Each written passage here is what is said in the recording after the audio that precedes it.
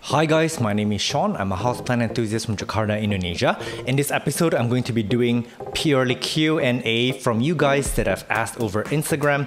Now, there's a lot of questions today, and this is actually my first time ever doing this kinds of session. Although I've been a bit obsessed with watching other YouTubers do these kinds of sessions, so I don't know how this is gonna go, and I may have to split this into 2 episodes because I do have a lot of questions. And if you've been watching this channel, you know that I tend to digress, but I'll try to get to as many questions as possible, and let's keep this light, interesting, and fun. Where possible, I'll also include some B-roll so you can see what I'm talking about.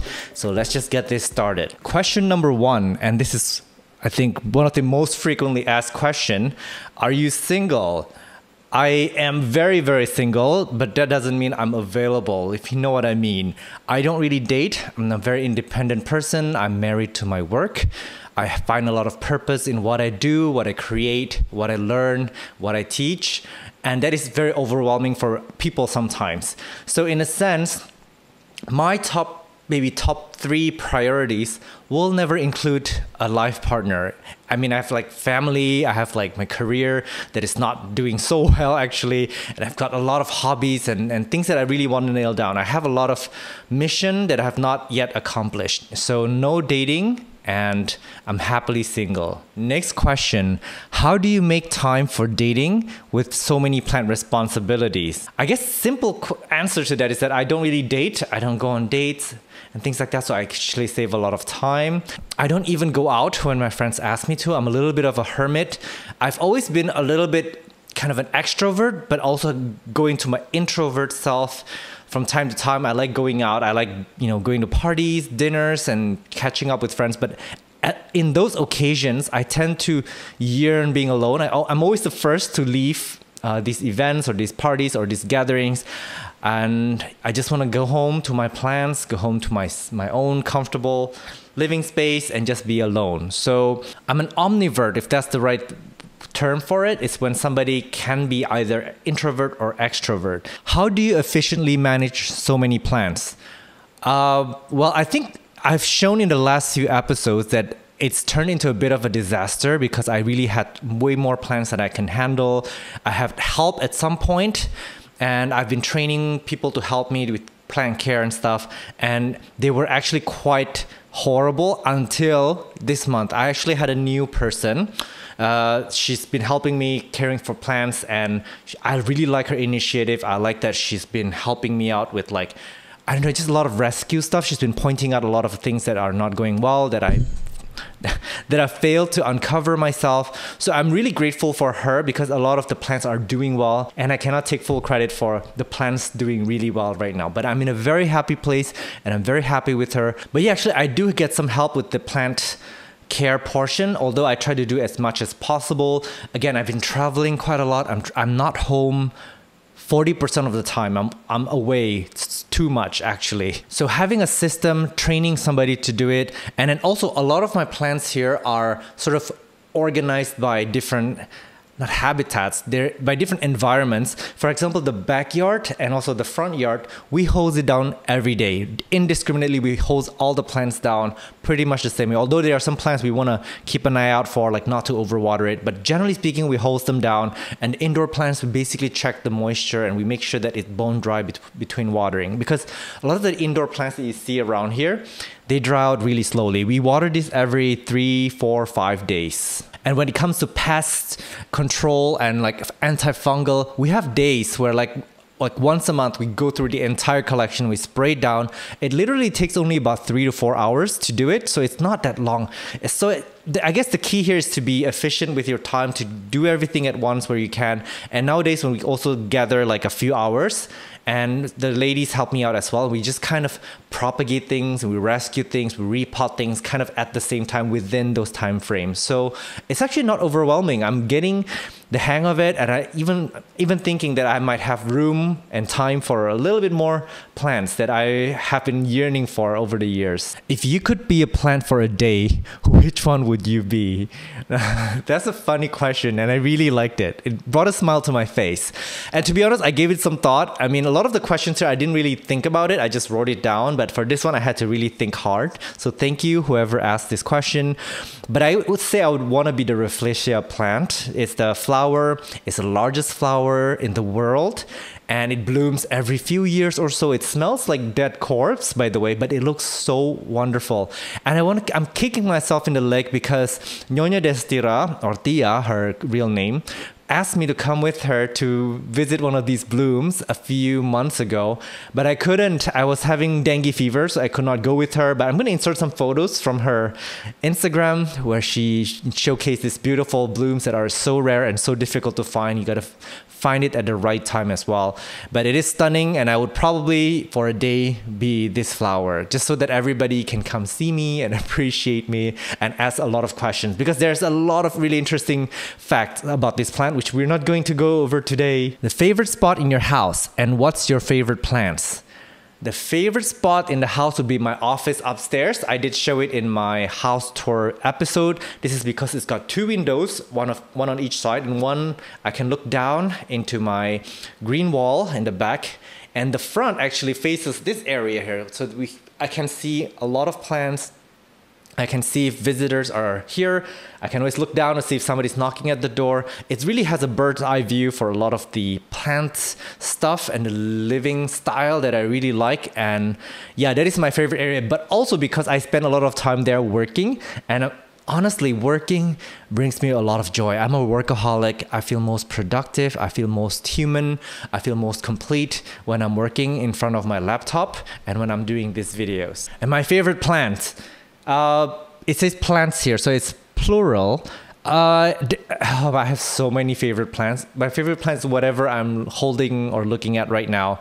But to be honest, ever since moving to this house, the one plant that kept growing, that didn't give me any fuss, and I do enjoy looking at it every day, is my Ficus elastica. I've got one that's over there to my left. It's the green one. It's one of my first plants. It's gotten really, really tall. It's probably 2 meters tall.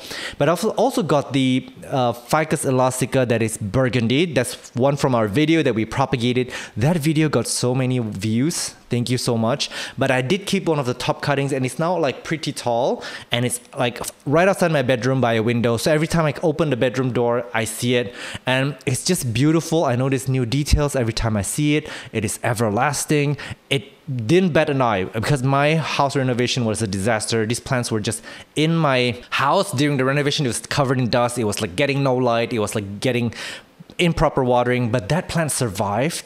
So I really am grateful for it. How much do you spend on your plants yearly? Good question also. In the beginning, I did spend a lot of money getting plants. They were becoming like, it was like the beginning of the COVID period, so things were getting just a bit expensive. I bought a lot of plants.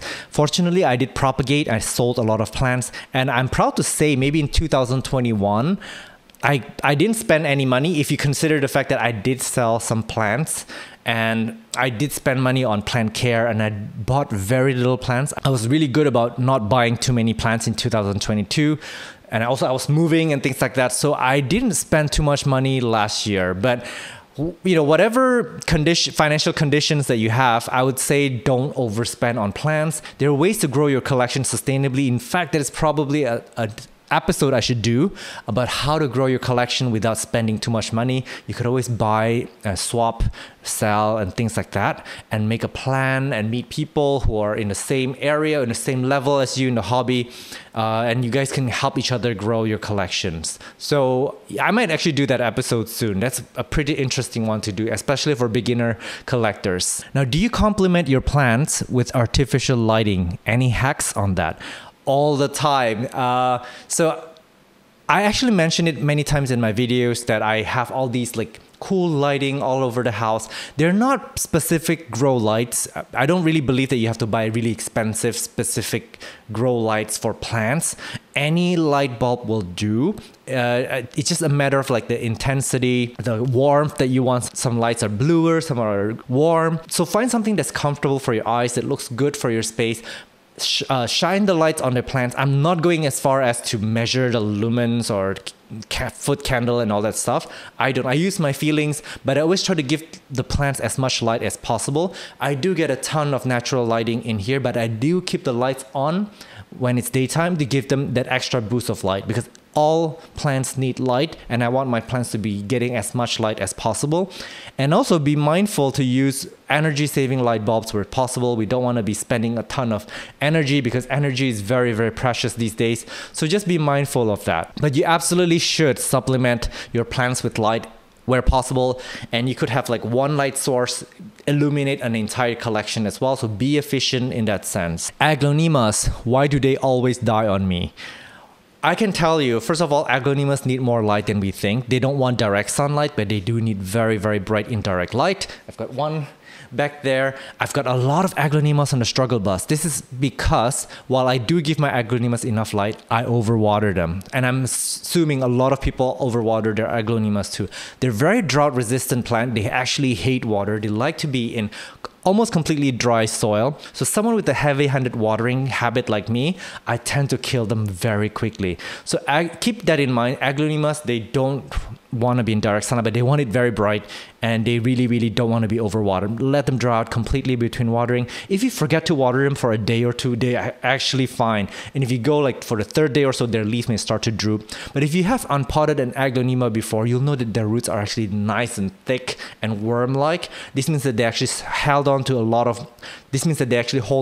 of moisture, and they don't want to be sitting in wet soil. When are you gonna show hottie photos of you? LOL. Well, that's a cheeky question. So first of all, I do work out a lot. I'm very self-conscious. I'm very, very insecure about my body actually. But from time to time, I do like, not show off, but I like to express myself a little bit with plants, and I don't mind showing a little bit of maybe sexy. I think there's a little bit of that with everybody. Come on, all of us, we want to be a little bit, we just want to look really good for everybody, right? But there was this one time during the World Naked Gardening Day where I posed completely nude, but I had like a plant in front of my naughty area, so you couldn't see that. But that photo was like flagged down by Instagram, and I was really, really upset because everybody else who did it, all the other influencers who did it, by the way, they're way hotter than me and their photos were pretty raunchy.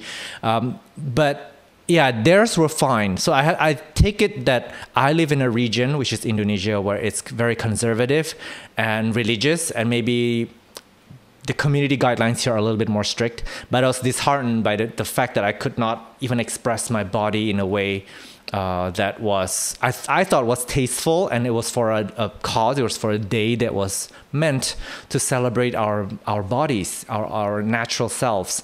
So that discouraged me, and I don't think I'll be doing that again this year, unfortunately. And I guess this is a good time to bring awareness that there are parts of the world where we are not free to express who we are and express our bodies. So I'm a bit more conscious about that these days, but I also don't want you guys to call me out for my like sexiness or whatever. I really would love for everyone to kind of focus on the plants and, you know, what I do with the plants and my education. I hope that people value me for that rather than for my looks, if that makes any sense. Next question, what is your soil recipe for Alocasia? For my Alocasias, I give them my forest floor potting mix that's with like bamboo, oh gosh, it's been a while since I memorized my potting mix. It's with rice, so it's with like bamboo shoots, twigs, perlite, burnt rice hull. There's worm casting in there. I don't know if I'm missing out any ingredient, but I'm gonna link that video up above so you can check out what it's made of and why I use those ingredients.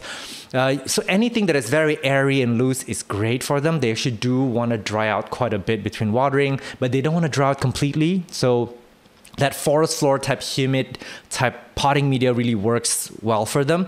But I've also heard that they do really well with like semi-hydro with pond and maybe some leca. So do experiment with that, because I've seen some really, really thriving Alocasia in those kinds of self-watering setups. What one plant died during your move do you miss the most?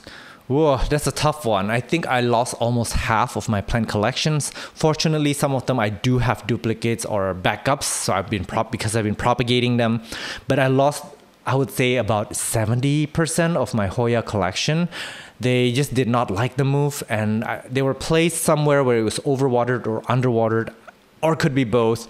I couldn't understand exactly, but I lost so many Hoyas. And one of my most prized Hoya that I lost is the Hoya compacta, Hoya carnosa compacta Hinduro. I did a video on that, so I'm going to link that up above. So I did propagate quite a few plants. I sold quite a few of them, but I kept one for myself. They are so slow growing. They grow like that little bit every 3 months. So it was shriveled up here. I think it was probably overwatered at some point and probably lost the roots, and then it became really, really thin. I saw it die very slowly because these guys, they died rather slowly.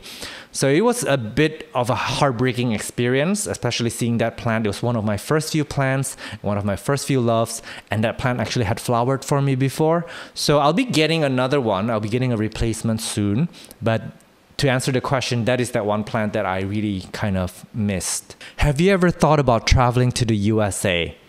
All the time. I dream about it and I yearn for it. There's a lot of things I miss about being in the United States. I lived there for 10 years. I used to live in Tacoma, Washington, Florida, and New York City.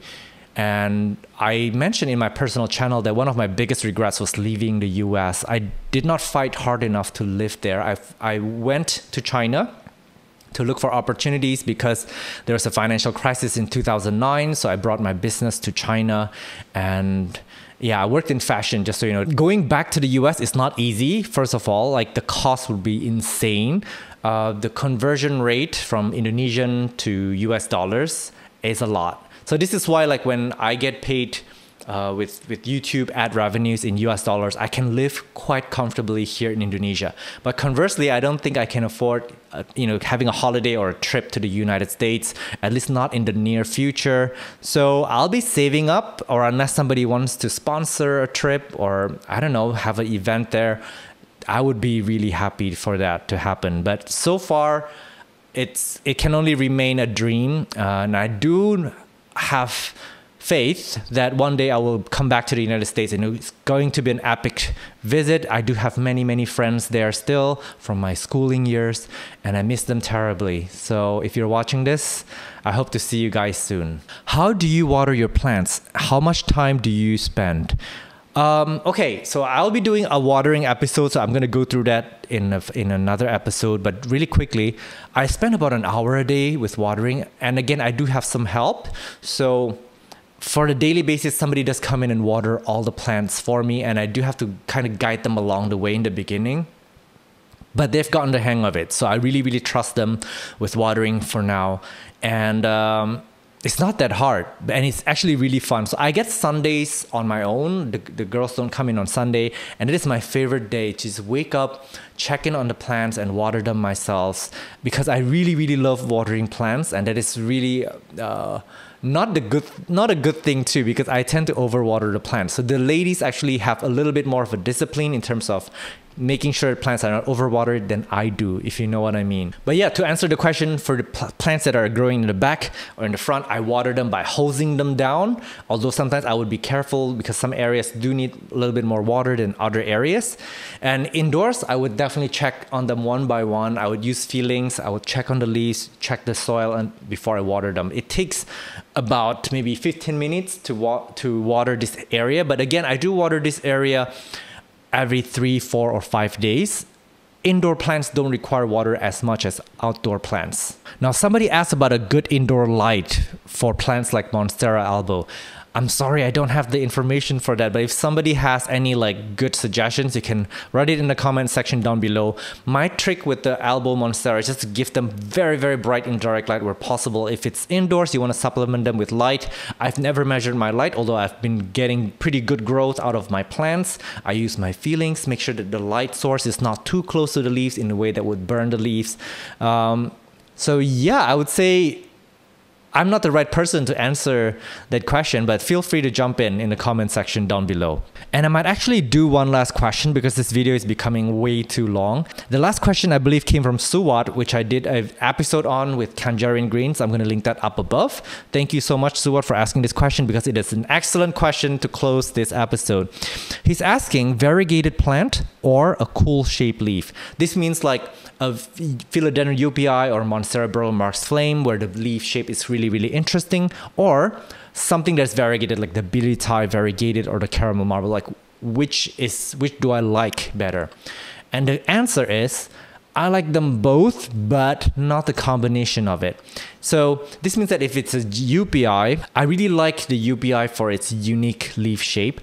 And I've seen the variegated ones come in the market lately, and I felt that the variegation was not only redundant, but it took away from the shape of the leaf. So I guess the answer is that I really do like the variety. I don't think I can choose one or another.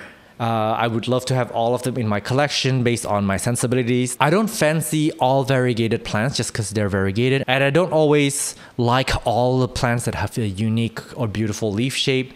So it's really subjective. It really depends on the plant. Sometimes it may depend on the time of the day. Sometimes I feel like I like certain things, and sometimes I look at that same plant and I think, maybe not. But I must say that the variegated like Micans, Milano, and the variegated Anthuriums, all these like velvety leaves that are variegated, I'm becoming a little bit more softened up to them. When I first saw them, I thought that, well, maybe like that looked weird, looked like some bird pooped on them or something. But I've seen more and more come into cultivation as I've seen larger sizes, better variegations. I've been starting to appreciate those more. So I don't know if I answered that question well, but it is still a good question. I'm curious to know what your answer to that question is though, whether you prefer like a unique shape leaf for an aroid or if you prefer the variegated. That would be an interesting comment to leave. So with that being said, I think I'm gonna leave part 2 for the next episode. I don't know when I'm gonna do part 2, but I have the question saved. So if you're one of those who asked the questions, it's still here. I'll be answering them in another episode. I'm also curious to see how these kinds of episodes do, so I don't want to release like an hour-long feature-length film without knowing how you guys will respond to this. So let me know if you want more of this. But yeah, there are more questions to be answered in the next episode of Q&A. All right, thank you so much. I wish you guys well, happy growing, and a great year ahead. See you in the next one. Bye bye.